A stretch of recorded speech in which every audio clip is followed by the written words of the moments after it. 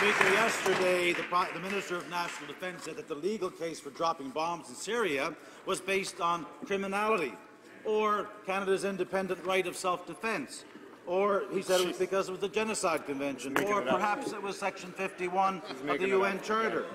The Prime Minister said that the international law wasn't really applicable.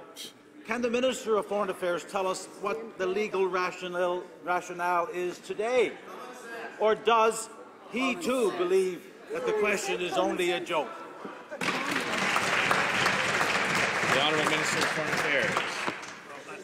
I'm glad to hear that the NDP is concerned about the legal justification, and once they hear it, I take it they'll support the mission. Is that a fair comment? That'd be good, because those are all the questions that we're getting, Mr. Speaker.